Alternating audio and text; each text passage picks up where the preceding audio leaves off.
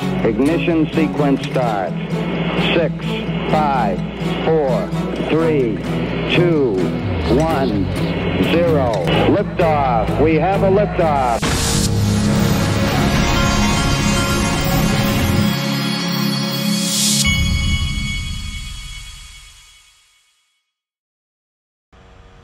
Hey everybody, this is the Digital Asset Investor, and the anticipation, you can feel it, of the rate cut.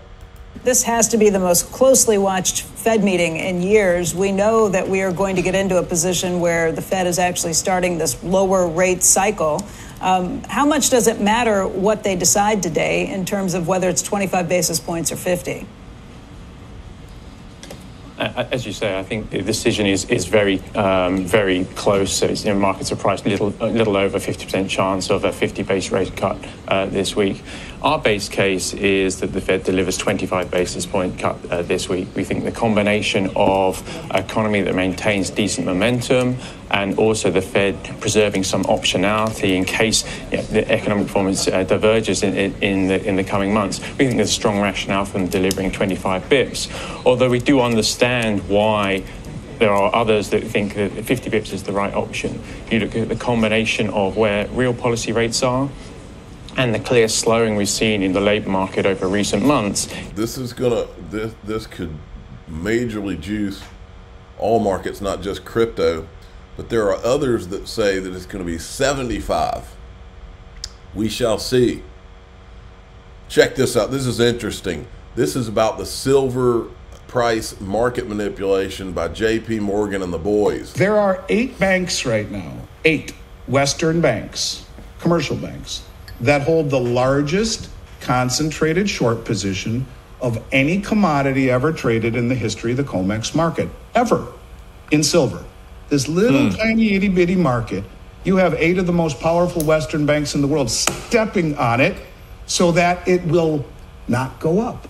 There's been traders who have been convicted, I believe, of manipulating the silver market in the past. I can't remember which head banks. Trader of JP Morgan, Michael Nowak, and a couple others, and yet they're still allowed to be the custodian of the world's largest silver trust, SLV. And if you don't have cheap silver, you can't do that. And what's happening right now, for the first time in my career, is that you have countries like India and China who are now motivated, sophisticated, coordinated, wealthy, and cunning. And they are draining the exchanges using our stupidity, where you can see a $920 million fine by the Justice Department to JP Morgan for manipulating the silver market, the largest fine they've ever handed out, ever, and yet their head trader, Michael Nowak, who I've met before, is in prison right now for doing this, and yet they're still allowed to be the custodian of the world's largest silver trust, along with BlackRock. And JP Morgan is also part custodian of GLD. We live in a world of pure manipulation from all angles. Now, I thought this was a really good, an interesting explanation of what this guy thinks a market crash would look like for crypto. He's talking in terms of Bitcoin, but when these Bitcoin maxis say Bitcoin, just think crypto, XRP, Bitcoin, all of it. And what I'm expecting is a crash. I'm expecting a massive crash, and I'm expecting a really, really bad crash, but it's a much different crash than most people expect. You see, a crash, if you think about a crash, what's everybody afraid of? A recession, a market crash. What does that mean? Well, if things crash, let's say what most people think, my retirement portfolio drops, my real estate, my home drops, I lose my job, I get a lower paying job, my business doesn't do as well, I don't make as much money. That's what most people think of. But what does that mean? What all that means is that the quality of my life would go down. The standard of my living goes down. I don't have as much money. So I have to now eat hamburger meat instead of steak. So really what they're saying is a crash means my standard of living goes down. But you see, prices don't have to drop for that to happen. Prices could go up so fast that my pay doesn't keep up and my standard of living also goes down. So it's a reverse crash. And while everybody's expecting a deflationary crash, I'm expecting an inflationary crash. Now, the results are the same. We both have a standard of living that's been reduced. However, I think a reverse crash, an inflationary crash, is actually much worse. And the reason why it's much worse is because on a deflationary crash, at least the market's reset and people get a chance to get back in. Right? My kids could eventually buy a house. But in an inflationary crash, you never get another chance. It's just too late. And so I think that's where we're going. Now, will there be crashes? I mean, what is your definition of that? Of course, there's going to be massive volatility along the way, but I don't expect any long sustained depression. You know, maybe we see some sort of flash crashes, sort of like we saw in 2020, that probably last half the time, something like that, not tradable events, because it's going to be volatile along the way. I mean, if you look at the chart of the Weimar inflation, hyperinflation, and I'm sure you've seen it, right, with the red lines overlaid, the volatility was insane.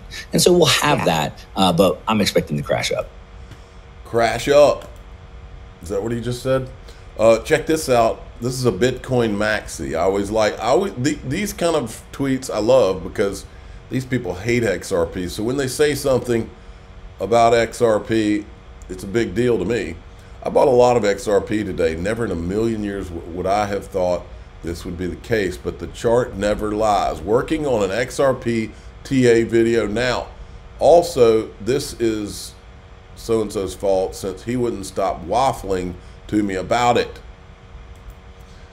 Now, I want to point something out today because I think that it's important that we point it out. Today, CoinDesk put this out. The crypto industry's least favorite U.S. lawmaker, Senator Warren, has a Republican opponent in the November election, John Deaton, who carries heavy crypto credentials, and he thinks he has a shot at beating her.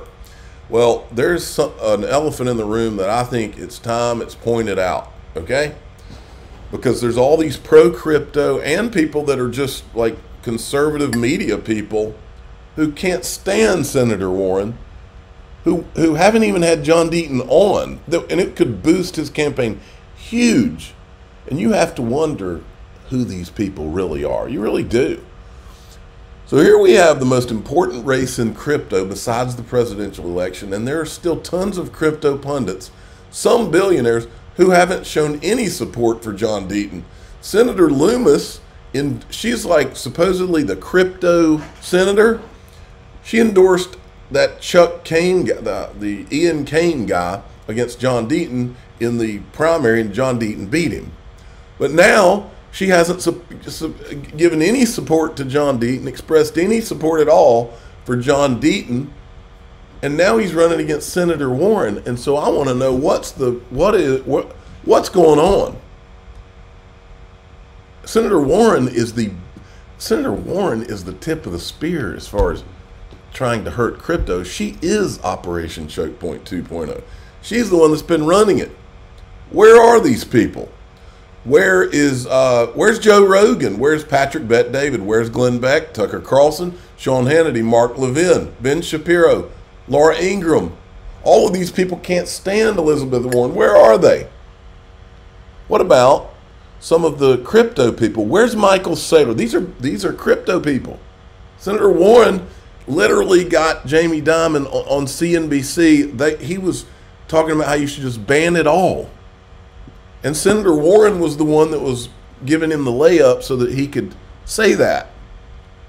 She hates Bitcoin too. Where's Michael Saylor? Where's Chris Larson? I'll ask it. Where's Chris Larson supporting John Deaton? Where's Joseph Lubins? Where is Eric Voorhees, Roger Ver? Kim.com is a good guy. I know he can't stand Senator Warren. These guys are loaded. Where are they? Brad Garlinghouse did donate through Ripple. His buddy Arrington, where's he? Why can't he donate to John Deaton? Where's Jed McCaleb, Barry Silbert? The Winklevosses have donated. Where's these big-time VC guys? Where's Alex Jones, Lex Fridman? Where's Megyn Kelly? Jamie Vernon is the producer for Joe Rogan. Where's he? Where's Greg Gutfeld? Where are the people who would love to see Senator Warren gone? I don't understand it. I don't get it. Doesn't make any sense to me. Speaking of things that don't make any sense, last night I watched the Donald Trump's World Liberty thing, and I don't get it. World Liberty plans to sell governance. I don't get how they think that now's a good time to do it, because all of us out here don't have any clarity. How can they create some token right in the middle of all of this? I mean, I don't know anybody who's out there in the United States that's trying to create a token right now. How can these guys do it? 63% will be sold to the public. I mean, what? I don't get it. But this was Donald Trump. I mean, I get that he's pro-crypto, and his sons are pro-crypto, and I think that's great. I just don't get this. So why is it not right now? Well, I think it will be right now. Right now you have a very hostile SEC.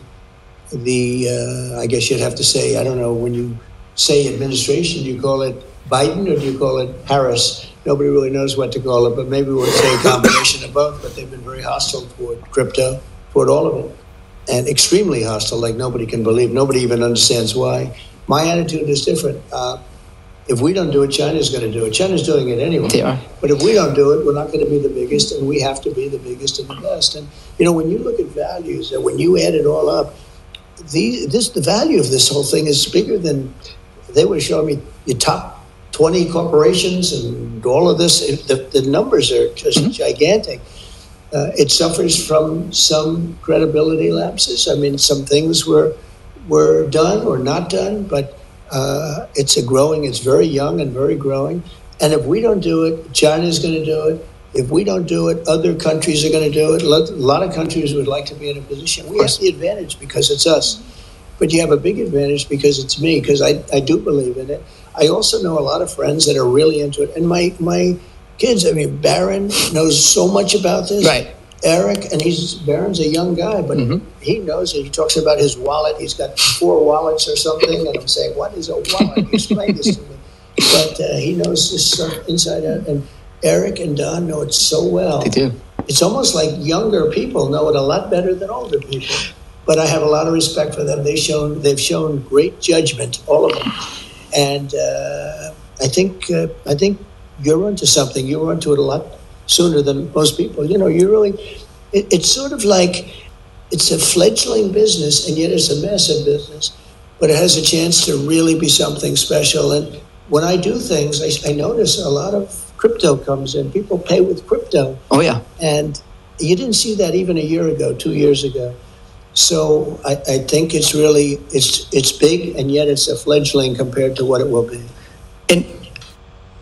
Okay, now, here's Eleanor Terrett. Scoop, full 5-member SEC commission is preparing to testify in front of the Financial Committee next Tuesday. This will be the first time the whole commission, not just the chair, has testified since 2019. Gensler himself will testify alone in front of the Senate the day after on Wednesday. It's not just Gary Gensler that has a lot to answer for. It's these people too, because most of them have helped him to keep this all going. Now, Hedera has joined forces with Ripple and Aptos Foundation in this MiCA Crypto Alliance. This should be interesting to watch. You can check it out at MiCA Crypto Alliance. Here, we'll see what is their thing. It's a collaborative initiative to establish by the DLT Science Foundation designed to streamline and enhance compliance with the markets in crypto assets. Now, folks, most of what I talk about on this channel is XRP, and the reason, the big reason right now that is because XRP is the only digital asset with legal clarity. And but in terms of me investing, the only digital assets that I would ever have any interest in personally are the ones that seem to be working on being compliant.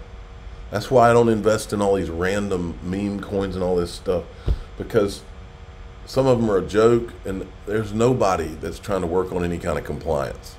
I'm not going there, not with my money. That's just my stance.